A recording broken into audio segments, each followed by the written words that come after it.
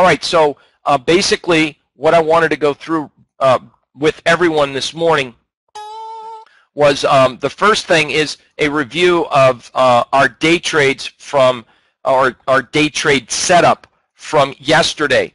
The first thing we talked about, and this is a document that we put out every time we have a trade or a setup. We will print this up and post it in a document tab in the room at the bottom right hand. It's listed as you can see, day trade 2/20/2014. That's where it's listed. The day trade was to look to be buyers of a breakout above the last conditional change candle. We got that in the afternoon. That was what we talked about. We were looking at this market. We didn't want to take buy signals underneath the pivot as it acted as resistance, and as you can see, even though it went up here, it went down, made a new lower low, and then spiked straight up. So we wanted to be a buyer if it broke out above the last conditional change and the pivot point. We made mention that this would be a low profitability because from the low to the breakout, it's probably not going to offer a lot of extended price gains, but it's a higher probability trade setup. In fact, we came down using our day trade time frames, which is a 3-minute or even a 5-minute. You can see the breakout above 34.75. Stop goes below the breakout bar, and it's a 1-to-1 risk-reward ratio. And of course, not only was that met, but it gave you some later in the afternoon. So with that said, this is the Documents tab that can be found based on the review of what our setups were. As you know, every day we go through our daily positive thought just to reinforce what it takes to be a successful trader or achiever in any business or any human activity. It requires practice, practice, and more practice. So you need to review to get back in a positive framework. We have to review what trades worked, what trades didn't, what setups are working now, what setups aren't working. If they're not working, figure out we need to go switch to something else. If they are working, we need to learn them and apply them. And that's what we're doing in this trading room each and every day. Next, for reports and events, this is the big news that's coming out today. Earnings, BMO is before the bell. This is what's coming out on the 21st. Most of these, like Ruth Chris's, not going to really impact the market. Satellite, Dish Network, et cetera, AAE, Ameren as a utility company, weekly high close dojis. We will have a new listing of all of these stocks this week, starting on Monday's planning and scanning. I had no new daily high close or low close. And we will have a new listing of if there is a change in seasonally weak sectors and a seasonally strong sector. So this every week we're starting out with our intermediate to swing trades. These are the suggested recommended areas of entry. So people can look for stocks, get near these entry levels. Then it's a /, and then the next price means that's your stop, your risk factor. So that would be a suggested entry on CLF at this level, and that's /, that would be your stop. That's how you read this. It's also listed as to what the heck the stock sector is in. So I wanted to make sure that everyone knew what areas you were looking at as far as what stock and sector that would be in. If you notice, a lot of these buys are in seasonally strong periods of time and strong sectors according to our relative strength. So if we come down here, this is a relative strength analysis that I posted that shares with everybody what the top performing sector is since the beginning of February. It's gold and crude oil. The worst two performing sectors is Japanese yen and treasury bonds. Down below, this shows our top sectors in the S&P 500, and it shows also transportation, which is what the IYT is. It also shows the regional banks, which is the KRE. As it is right now, we have the 3 top performing sectors. We have energy, we have material, and we have healthcare, XLV. Behind that is technology.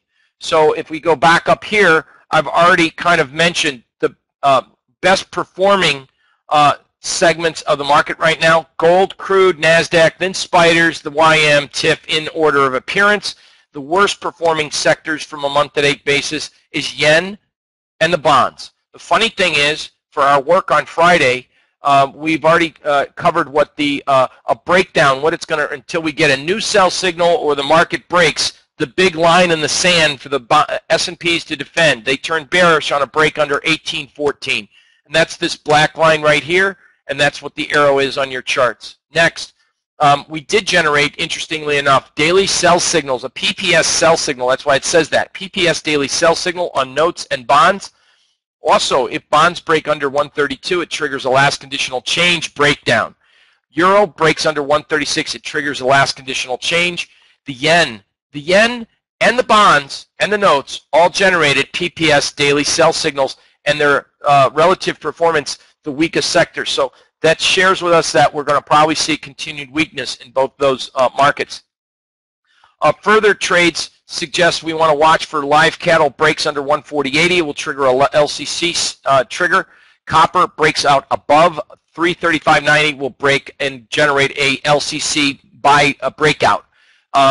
Then we have, of course, these are our inverse ETFs. S&H is in regards to the S&Ps. They gave a buy signal the other day, so when stocks go down, it goes up, but when stocks go up, it goes down. So they did what's called an equal and opposite PPS sell signal, and then that leaves us with the market segments. The KRE, regional banks, is still the weakest segment, but we have the XLV, B, XL Materials, XLU, is utilities, all made yesterday in Thursday's prices, new weekly closing highs on a daily chart. And the IYR, this is the housing, has a doji formation. So this information, these charts are there for your benefit. You can go back and review these. These are in the Documents tabs for our TTU members. And so I wanted to also make mention that yesterday we had a downturn in the advanced decline, but with yesterday's close, we broke out to the upside again. The market has been trying to teeter against breaking out and making a new high. It has been, again, this is the high for the year. That's the watermark that it's been unable to break through. It's had multiple tries. It even tried again and failed, and they're coming right back to attack it.